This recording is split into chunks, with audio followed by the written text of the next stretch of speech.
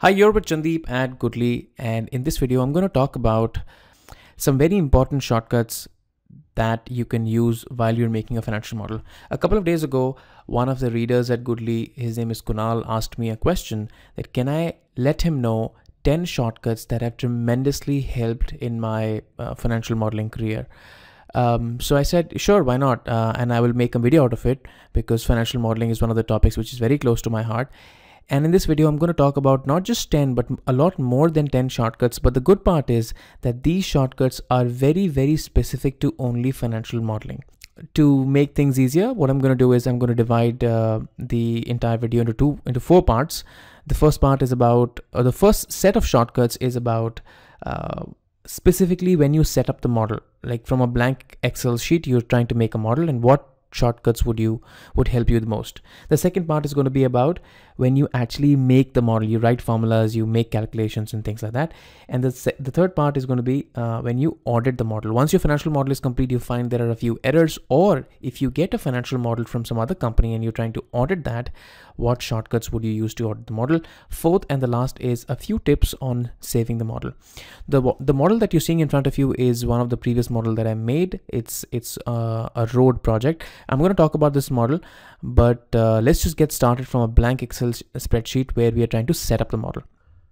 All right, so we're on a new sheet. What we're going to do here is set up two sheets. The first one is going to be like a control sheet where you will control all the model assumptions from, and you will put down all the assumptions of the model in that sheet. And the second sheet is going to be like your calculation sheet where you'll put down all the calculations like your balance sheet, your expenses, your revenues, your income statements, and kind of that stuff. All right, so let's just get started. So the first thing that I am going to do is I'm going to make the calculation sheet. The first thing that I do is I select the three columns on the start, and I use the shortcut Alt-OCW to resize the column width. And typically what I do is I set the width as 2. I use this column in the larger column size for about 30, and then I leave 2 or 3 columns empty here, and then from here I start making the model, right? So this is how I structure the model, and I'm going to explain that why do I squeeze this column to a smaller width size in just a while. The second thing that I do is I use the shortcut Alt-HOH to resize the column and the row height. Let's say I'm just going to set the row height to 30. Now this is going to be my headline row. So let's just write some headline here. So let's say I'm just going to write, this is, let's say, a new startup financial model, right? And I'm just using the shortcut Alt-H at middle AM, Alt-H AM to put this in the center of the cell, right? And then I use the shortcut Shift Spacebar to select the entire row, go to the Home tab, and then fill it with a very light color. And then just some changes in the formatting here, and then this is good to go. All right, that's about it. Now this is let's say let's say the headline of the financial model, and this is where the model is going to be created. Now the second thing that I do is I don't want the grid lines, so I just turn them off. So the shortcut for that is Alt-WVG. So that's how I turn the grid lines off. All right, and now I'm just going to start making the model. So I'm just going to write, let's say, something. So let's say start year, or let's say start year, that's fine. So let's say we are starting the model into 2017, and then we're adding 1 year after that, and then let's say we're trying to make a 10-year model, 25, 27, right? So up till 27. Let's say my model is going to finish in 2027, and after that I don't want the spreadsheet. So the first thing that I do is after the R column, I am just going to lock this. So from S till the end of the spreadsheet, I'm just going to not lock, but hide all the cells. So I'm going to select from here, press the shortcut Control Shift in the right arrow, select till the end, and press Control 0 to hide all the columns. And now all the columns are hidden, right? The benefit of that is, let's say if I'm trying to make a calculation, and you will find this benefit extremely helpful when you're trying to make the model. Let's say I'm trying to make the revenue, right? And I'm just trying to do some calculation here. Let's say I'm just trying to make, let's say, the sum of some empty cell as of now.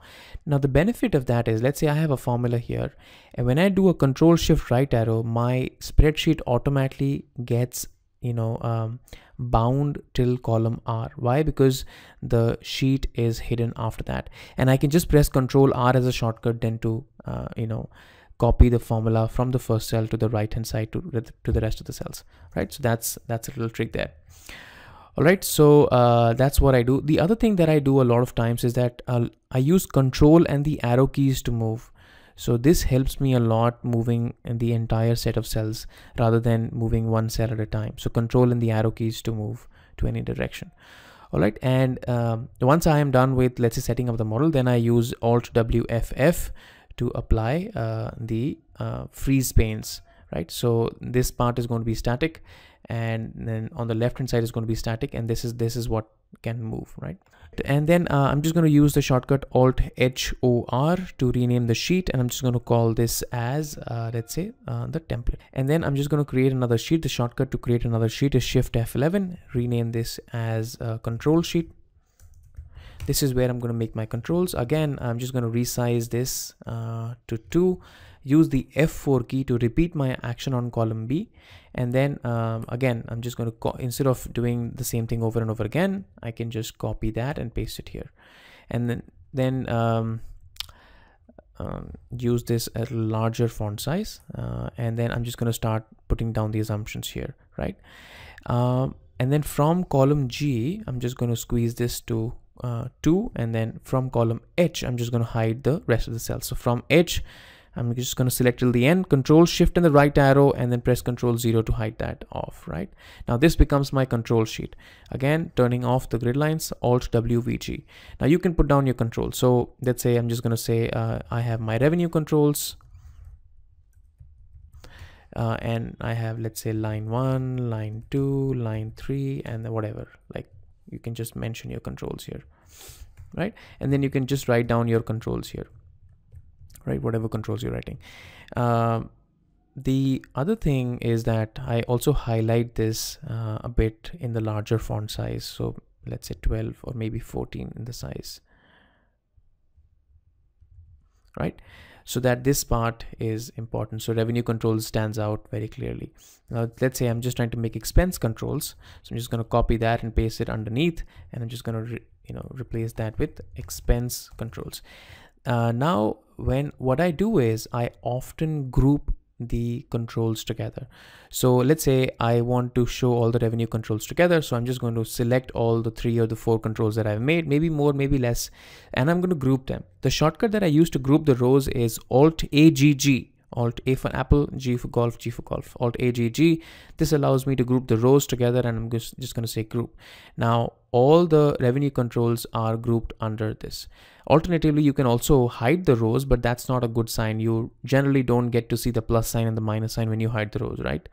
And similarly, what you can do is you can do the same. So I've just grouped the rows. I'm just going to press the F4 key, and I get that. Now you can see all the grouping and all the ungrouping taking place at the same time, right? So that's pretty cool.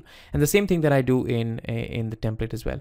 Now you also get to know that why did I use 2 columns in the smaller size, the width size, because the first column is like a margin, and the second column is like the column where I write the headings, and the third column is actually where I write the text, right? The assumptions. Now the point is that if you just squeeze the width of column B, then you see that the column C starts from here, and it looks a bit of indentation here, right? So that's cool. The same thing is going to be applied here. I'm just going to write the heading here, and then let's say revenue calculations. So I'm just going to copy it from here. So revenue, and then I'm just going to say calculations, right? And then I'm just going to say line 1 and line 2, line 3, and then so on and so forth. And then I'm just going to group all these together, Alt AGG, and then group them together, right? And then this becomes together, right? So it looks pretty cool that way, and the model becomes a lot easier to read. All right, so those are the few keyboard shortcuts that I use while setting up the model. Next, what I'm going to discuss is that how can you, what shortcuts can you use while you're trying to actually make the model, like do actual calculations, right? All right, when you're doing the calculations, and then you obviously need to copy the template and make the calculation sheet. So let's say I'm just trying to make the revenue sheet. And the way that I can copy the template and make multiple similar templates is by holding the control key on the keypad and then start dragging the sheet. And as soon as you will drag the sheet, you will find that you will have a plus sign. And note that I still have the control key on the keypad held, and then I'm just going to drop it, right? And then you will find this is now as template 2, and I'm just going to use the shortcut Alt-HOR and call this as revenue, right? So, and then you can make similar sheets and make revenue, expenses, calculations, like whatever you can make, right? Now what I'm going to do is I'm just going to hop over to a pre-made financial model and teach you the quick tricks and the shortcuts that I use to actually make the financial model. All right, so this is one of the financial models that I made earlier. The first thing that I do in a financial model is I name a lot of cells. So if you just take a look in the control sheet, you will find that a lot of cells are named here. So they will have a name here, right? And whenever I'm using the name in the financial model, I use a tab key to pick up the name. So let's say, for example, I am using, let's say, something here. So let's say I'm using revenue share or something. So I'm just going to write revenue. And when I go to the revenue share, if I want to pick that up rather than using the mouse, I'm going to use the tab key to pick that up. You also use the tab key to pick up formulas. So let's say if you're writing the index formulas, you can use index and write IN and then use the tab key to pick that up. That's a really cool way to pick up the formulas with the keyboard. The other thing that I often use is I often have to insert rows while I'm doing the calculation. So let's say, for example, I have the total revenue here, and let's say if I forgot to add another line of revenue. So I'm just going to use the shortcut Alt-IR to add one row. Now, if I wanted to add not one, but 3 rows, I'm going to select 3 rows and then I'm going to press Alt-IR and then I will be able to add 3 rows, right? And then similarly, I'm just going to write whatever I want to write here and add it, right? The other thing that I use a lot of times, how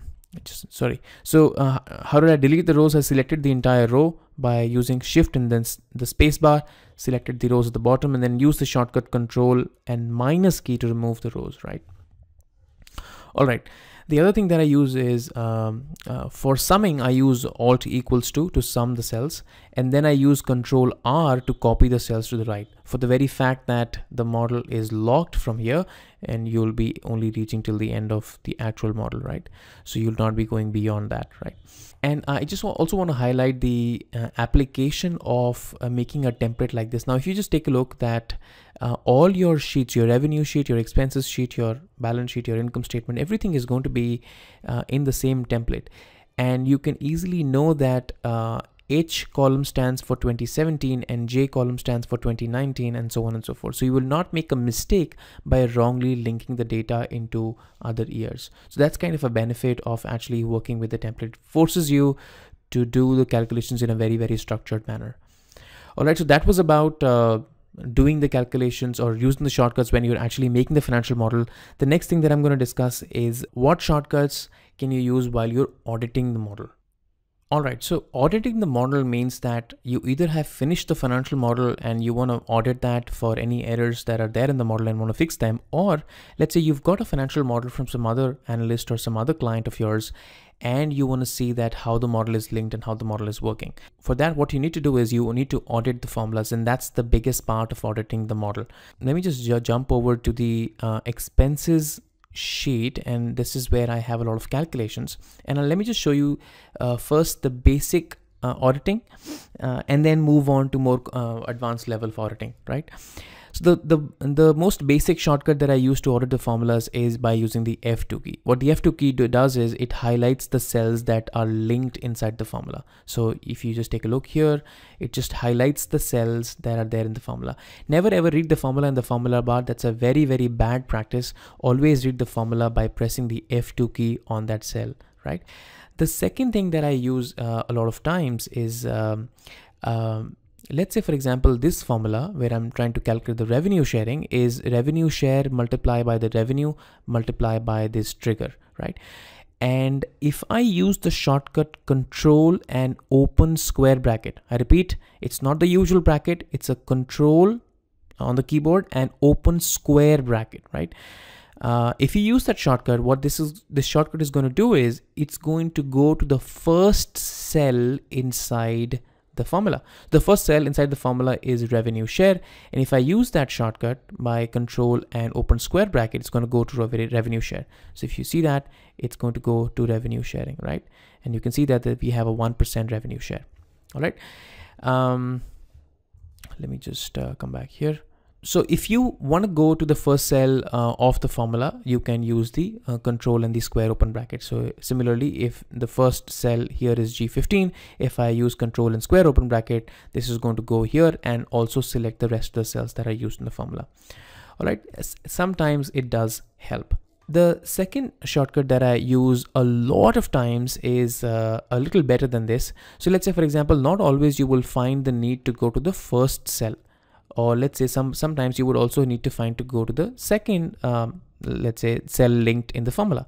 How would you go to this cell? So either there are two ways. You can either go to the revenue sheet and then click on that cell, or you can directly go it from here. So you can just select this entire thing using the keyboard and then press the F5 key. When you press the F5 key, the address of the cell that you've selected will automatically come in the go to box. Right, you can see that, and now I can just press enter and this is going to go to this cell, right? And I can just press the escape key to come back to where I was working. So you can, if you want, you can change the linking as well from here, but it's a good way of tracking how the formula is actually working.